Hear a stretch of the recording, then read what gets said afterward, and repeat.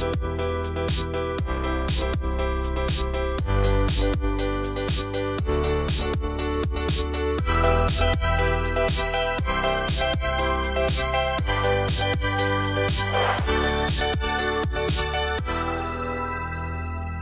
ESMO 2023, I presented the primary analysis of DESTINY-PanTumor02. HER2 is known to be expressed in many tumor types. Trastuzumab deruxtecan is a potent HER2 antibody-drug conjugate that's already been shown to be active in breast cancer, gastric cancer, and as HER2 mutant lung cancer.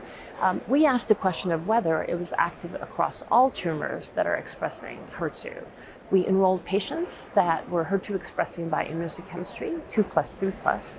We enrolled 7 different cohorts, 6 disease types, as well as a pan-tumor cohort, and treated patients with T-DXd, looking at objective response rate, duration of response, and progression-free survival, and overall survival. We reported that there were responses across all cohorts.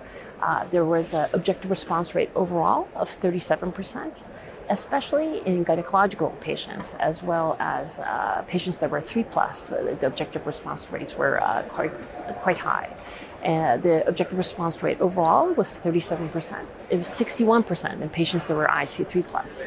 These were durable responses. We had an 11-month response median in the overall cohort, and it was 22 months in patients that were IC3+. These responses translated to progression-free survival and overall survivals that were clinically significant and compared favorably with what you would expect from standard of care.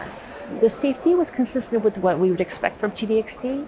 40.8% of the patients did have grade 3 or higher adverse events that were drug-related. We did have an ILD rate of 10.8%. Although many of these were grade 1, grade 2, we did have 3 events. Taken together, we saw promising objective response rates, durable responses with clinically meaningful progression-free survival and overall survival, suggesting that T-DXd has a role for HER2-expressing tumor types in a tumor-agnostic fashion.